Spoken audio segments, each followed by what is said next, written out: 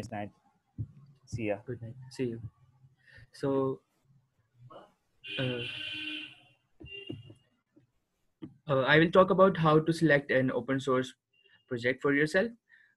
So I'll share my thoughts and what I did for joining open source community. Uh, I started with Linux. Before that, I was very new to computers. I was only doing electronics and all that. So you just have to use a project before contributing to it. Before you contribute to a lot of projects, then you get to know how to do specific things which are very important for might be very important for or an organization. Like in Python, you cannot give a push or create a pull request without running flag 8 with Python. So I would like you guys to go out, find some projects.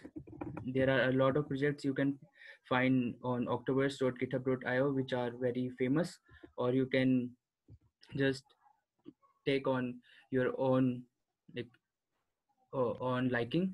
You can go to Google Chrome or whatever project you like, then go to the issues section. I can show you how you can do that. So like for this git ignore repository, you can see there are a lot of already open pull requests, but there is no issues tab.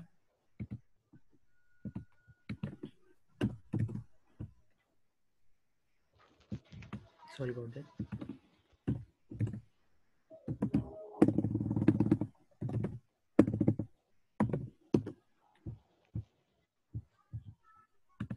I'll share the tab later.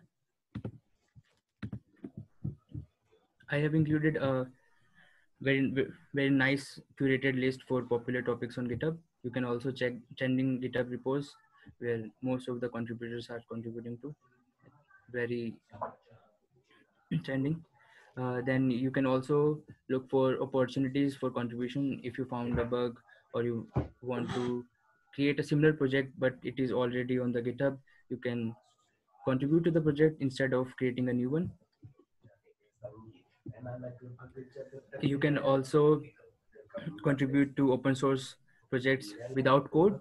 So you can give suggestions, and you can find a guide, contribution guide here. So I'll talk about the Git workflow. You can also use GitHub uh, visual interface for all this, but it is nice to have a command line interface. So for every project I contribute to, these are the basic things I always keep in mind. So there are some suggestions here which you can read on your own. uh, I'll talk about the Git workflow. Before contributing to any project, I fork the repo. If you want to use a project, don't ever like download and re-upload it. It is not very ethical. Just fork the repo, clone it on your machine using git clone, then forked repo link your own link, like github.com/your name slash the project name, not the original link. Then you should create a upstream remote upstream branch using the original report repo link. Then you should create pull all the recently updated files, you can say, using git pull upstream master. So it will download all the files in origin master, which is the main, like branch you are working on. So you should not be editing anything on the main branch, which is origin master. You should always create a branch. Like here you can see the command for creating my work branch, which will create a new branch with this name.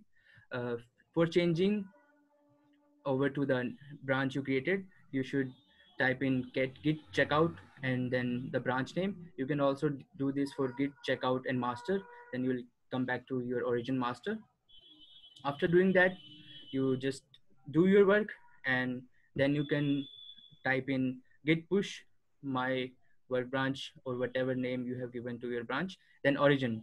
This is very important because if you are going to type any other name here like upstream, it will not allow you to do that until you are a member of the project. That's all for the git workflow. You can ask any questions if you have after the presentation. Sorry for the background noise. So Marcin will take different open source licenses topic. Marcin. Sure. Thank you, Deepak. So basically, I would cover licenses because this is, I feel like this is something that pretty much most of us treat as obsolete or not important. I think it is important. And I would like to talk about the flavors of licenses that are available out there. So basically, the best known GPL version 2 that was originally created a long time ago actually enforces us to basically when you take project that have that has this license and you contribute um, uh, whatever changes you do there, right? And you'd like to share the results with somebody, like I don't know, take the source code, make some changes, compile it, uh, and share the binaries with somebody, you're not allowed to do that. Basically, the GPL enforces you to share the binaries along with the source code. So this is uh, the main one of the main constraints. So if you take the GPL project, then you have to, if you want to give it to somebody, you have to do it in open source form as well. So this is one of the major constraints of these kind of licenses. The others are that if you take the source code of GPL and you add something to it, the final code, the code that you took and the code that you actually added by yourself must be also the GPL. So basically, you can only add the information that you are an author of part of the code, but basically this is it. The code license that is already GPL'd must remain GPL. Um, so if you are working in commercial projects, it is very bad license for you because basically you cannot leverage commercially. So if you are developing something commercially and you want to leverage open source, you cannot deliver commercial product based on this. You have to, whatever you have bundled in open source project, you have to release it in open source form as well. Um, so basically, this is like about GPL2, GPL version 2 and 3. But of course, there are also permissive licenses available out there. So as an example, you can take MIT or Apache or BSD, and basically it says these licenses allows you to do with the source code pretty much whatever you want. Actually, you can redistribute it in even in BSD, you can do whatever you want, meaning you can take the source, you can modify, you can release to the public or not, you can redistribute in binary form. It's actually up to you. And there are, of course, some parts or some licenses that are in the middle, like there is lesser GPL, uh, that actually enables you to link open source. It is for um, um, it enables you to link open source libraries. So which means these LGPL license projects you can link with your closed source, but you cannot actually, but whatever change you make this LGPL code, you have to publish it as well. So if you are using only the binary form of the LGPL and link to your application, it is permissive. So Deepak actually opened the web page that is very nice and very intuitive and guides you through how to pick up the right license for you. So whenever you were working within the community or you want to simple and permissive, you can go to this page and pick up the license that is the best for your project, and it is very easy to select one. So basically, I would I would speak a lot more about licenses and different exceptions, but I was asked actually to prepare or to cover it in the different presentation. Uh, so maybe if there are any questions, I can answer it during Q&A. But I think it would be a good idea to actually cover the licensing if anyone is interested in the separate presentation, because this is very huge topic out there. So go on, Deepak. Okay, so we we we are going to talk about the benefits of learning open source. Marcin, Marek, and Edgardo, we all are going to share our what we learned from doing all this. For me, I learned a lot about software testing, and mainly the best thing I ever happened to me during open source initiative, initiative from myself.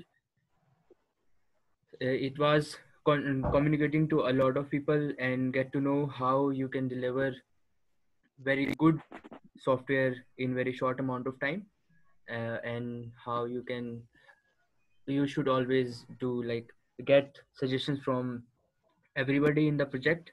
And that's all from my side.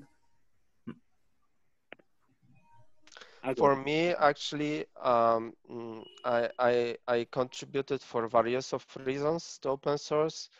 The first and major reason is I use plenty of open source applications. So if I don't like a feature or I'm angry about the bug that is that persists in the application, I just try to figure out what is going on there and try to fix it. So this is one of the primary reasons to contribute.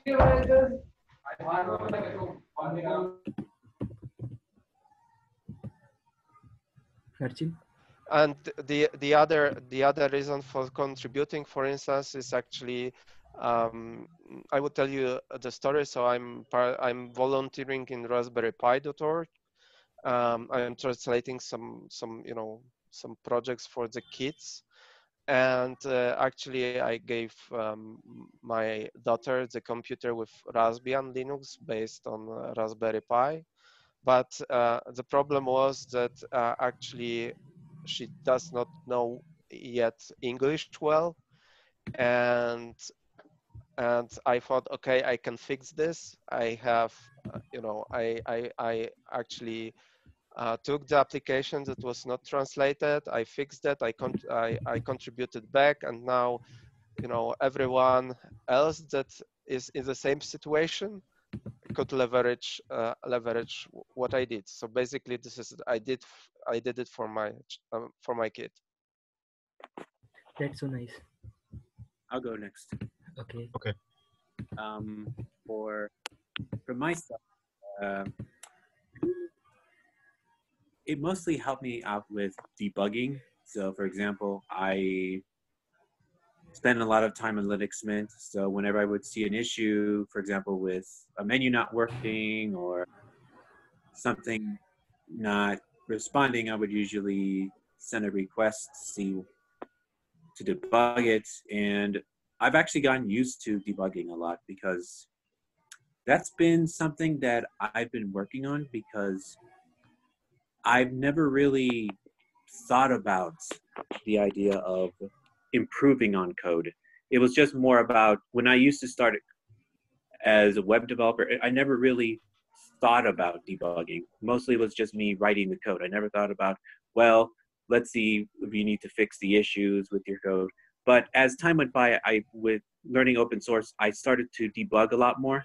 And it's helped me a lot more as a programmer, because that's definitely the skill that you want to have when you want to go into open source, especially if you're working on a huge project, because sometimes things won't work correctly. So your debugging skills will be necessary in many cases. So that's for myself is why I benefited a lot from open source. Okay, I'm gonna share my side of the thing. I think that, like the others, open source. First of all, you can help others with open source without actually knowing how to code. I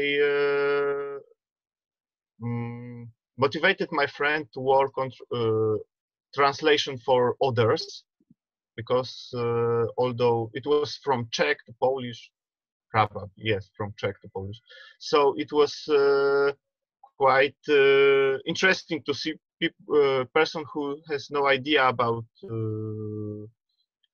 programming help others by helping to open source project.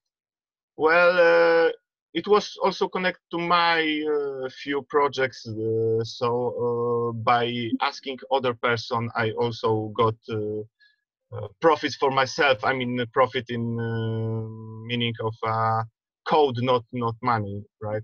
It was all totally open source and free code. And what's more, when others didn't mention about why you should learn Git, because Git is a powerful tool, and actually you have to know any version control. It's impossible to work as a programmer without it. And Git is, well, it's most popular, so why not use it right now? And what's interesting is that GitHub is not only for programming projects, right? When you write your thesis, for example, thesis for your university, you could also easily put, let's say, when you write in LaTeX, you could also put your code on in a repository, which allows you to work more freely on it. Also, when you want to what Edgardo mentioned, that when you work on open source project, you learn new things, right? Because debugging is also important. But for me, it's most important when I try to learn test-driven development. I mean, without I don't think it would be possible to do it without knowing version control, because it's structured in a way which leverages the version control you use. In this case, Git. So I think that's all. Okay, thank you guys. So the first contribution I did was also not with code. It was just a suggestion for UI design in Blender 2.8. So now I will talk about GSOC and other summer of code projects going on. Like this is the best time you can prepare for GSOC if you have not started preparing already. You can look at the past organizations from 2019. There is also a guide from Geeks for Geeks, and There is also a Medium post for GSOC, but there are also other summer of code competitions. So my idea is you should increase your chances of getting your project accepted. For that, you should always try different projects before submitting your proposal. I would like to suggest you to go to this past organization page and find 5 organizations at least, then find 5 projects from those 5 organization individual projects, go through the code, look at them, and find out what is the like level of the code other people have written for those projects. Then you can curate a list of all the projects they are accepting this session or for 2020. So find out 5 projects from those organizations which they are accepting for 2020. Look for similar codes or from the past, because there are also projects that are continuation of other projects done already in the past. So you can do that. At the end, you have the chance of submitting 3 proposals.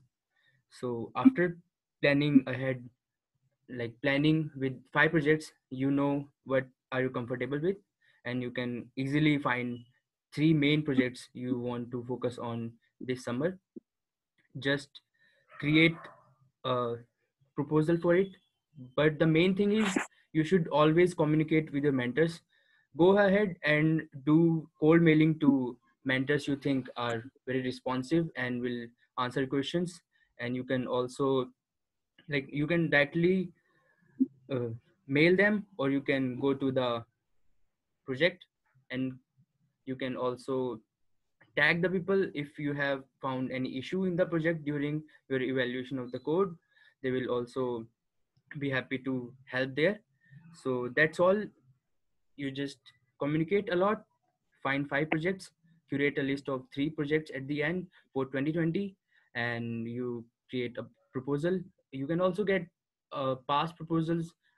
Many of them you can find on GitHub or any other site. You can also find Medium post for uh, GitHub. Sorry, GitHub repos are not very easy to find, but you can find Medium posts easily of past students who contributed to lots of open source organizations in GSOC.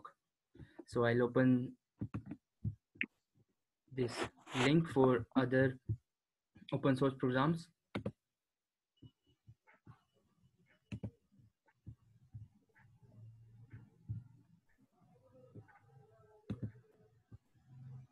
Sorry.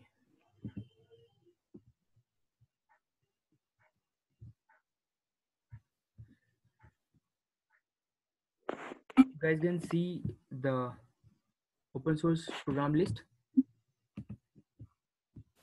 Marek, Marcin, Edgardo, you can see that? Yes. Okay. So Yes. there are a lot of open source competitions going on. You can get stipend also. Some of them provide stipend, some of them do not. But go ahead and look into it. GSOC is the very famous summer of code competition.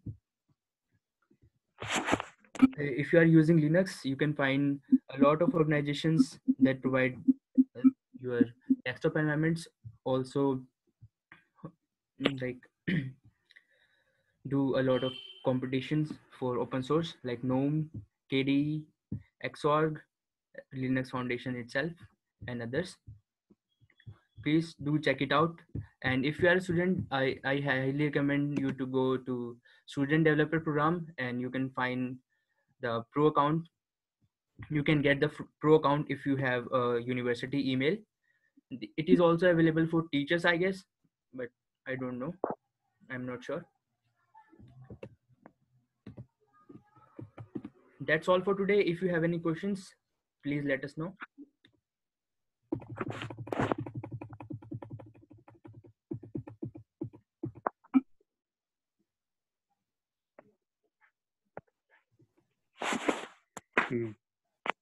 Let's see.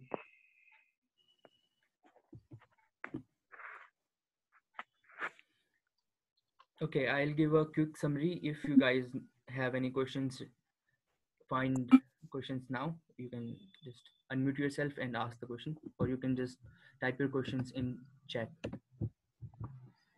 Okay, Ashwin already have a question. Can you cite some examples where the repo was forked and it was successful? I don't have mic. Okay. Please, I have a question. Can I have the slides, please? Sorry.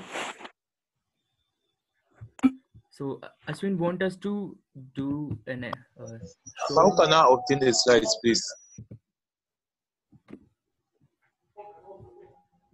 Sorry, I'm not getting the question.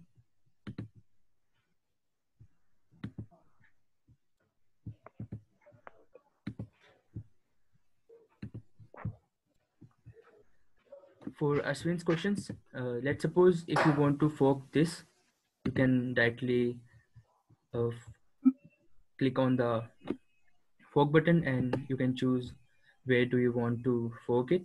I'm forking it on my account. So it is just I have successfully forked the repo. That's all. You can try it on your own. हो गया खत्म है बस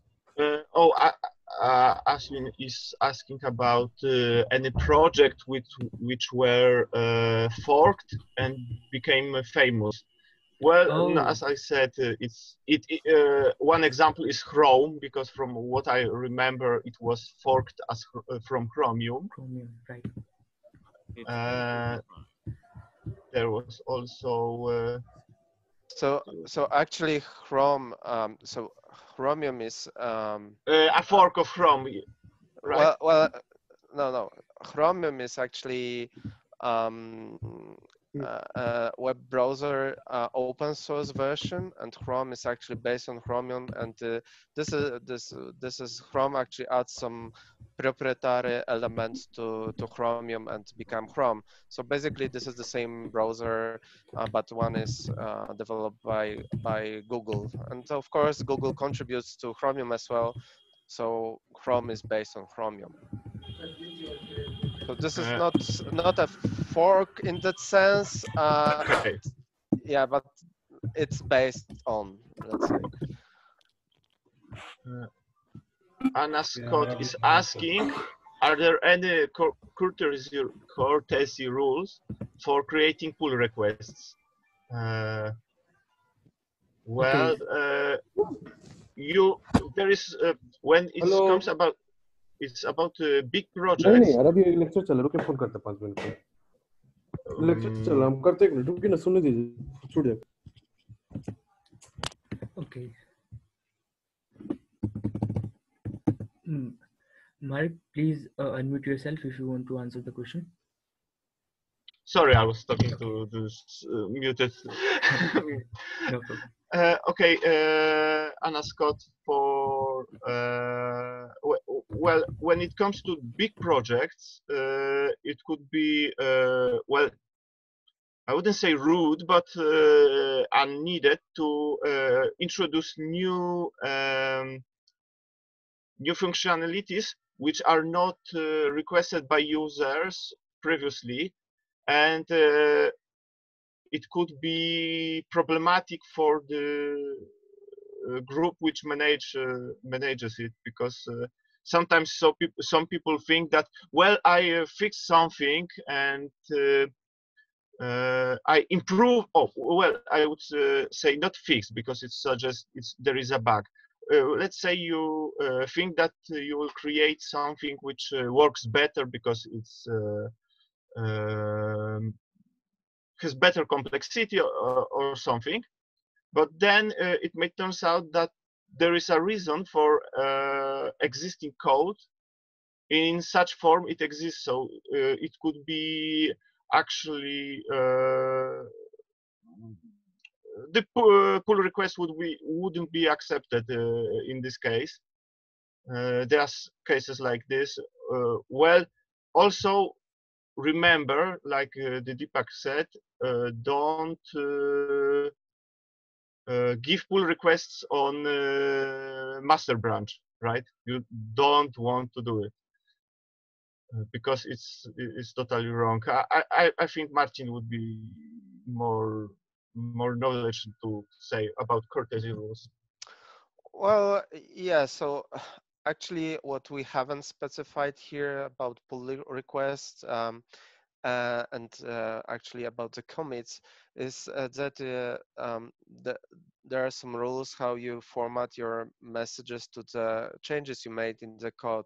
So basically there's a format, sometimes format required that from the projects, how you should put the comments that describes your work. And there are some standard formats, there are some templates available out there. So this is one of one of courtesy rules to actually adjust your participation into the culture of the project, because you may find out that some projects are from time to time different. They come up with their own, let's say, custom specific things they want you to contribute in in that or the other way.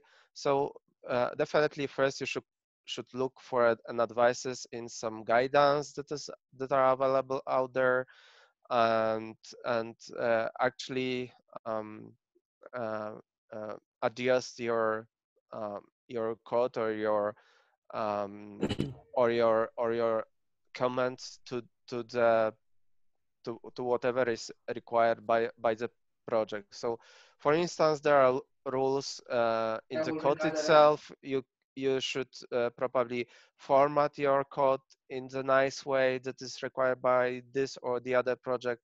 So I don't think of anything else here right now. Are there any other questions maybe? Okay. Strang want to ask some questions, I guess. He's raising hand. Yeah, hello. Hello. Hi everyone. So my question is, in GitHub, there's a section called contributors. So how do I become a part of the contributors team? I like there are a lot of names, and how do I get my name in there? Oh. So contributors are those people who contributed to project. That is clear, but you should create a pull request, and the pull request must be accepted by the owners of the project. Then only your name will be listed on the contributors list. Also, when the contributor list is quite big, it only lists 100 biggest contributors, I think. So that way, it depends on amount of your pull request and amount of your contribution, actually. Right. Oh, okay. Agnes asked about how you can keep your local repository up to date. Agnes, you can just create a remote branch using git remote add upstream, then the original link for the project, not your forked version. And then you can just type git pull upstream master. That will update all the files on your local machine.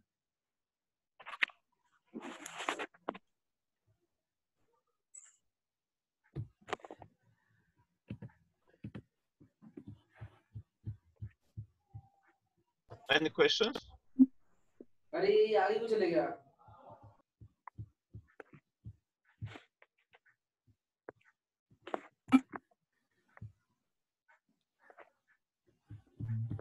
Okay, Kshitij asked if I complete the Intel scholarship and I add it to the resume, then is there any chance that I got selected in GSOC. It increases your chances of getting into the GSOC, but it depends on the project.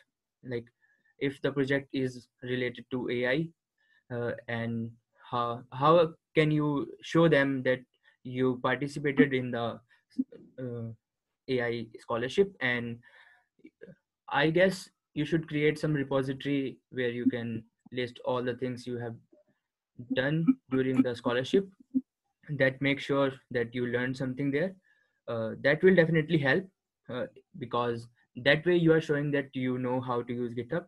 And I will definitely say you should contribute to some open source project. You can choose any, but that way you shows that you know how to contribute using Git and GitHub. So that's all important to get One thing to mention, remember that you can't actually put your code from the scholarship on the public repository on GitHub, because it's well, I remember Brenda was saying it's not allowed. Yes, you cannot publicize, like make it public, their material. It is against the rules. But you can create some project of your own using all the technologies you have learned in during the Intel scholarship. That will help definitely. Okay, Anna Scott is asking how to create pull from command line. Actually, you just have to use the command which is written on this slide. Just git pull and in this case upstream master. Yes, and then of course. Okay, Aravind is asking about the GitHub student developer pack. It is very simple. Just go to the link and fill the form. You will get it. Zarin is asking if there are other programs like GSOC. Yes, there are a lot of programs like GSOC. You can find them on this link. I'll share the presentation with you guys on our study group.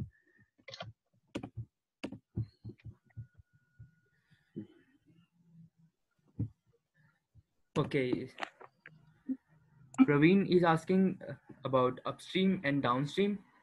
I'm not sure what you are asking, but for the things I know, I just give a, like, upstream is just a name for the branch, which is the official branch, and I just make it like add it to the remote branch, and I create a pull request. If Marcin, Marek, Edgardo, you know about upstream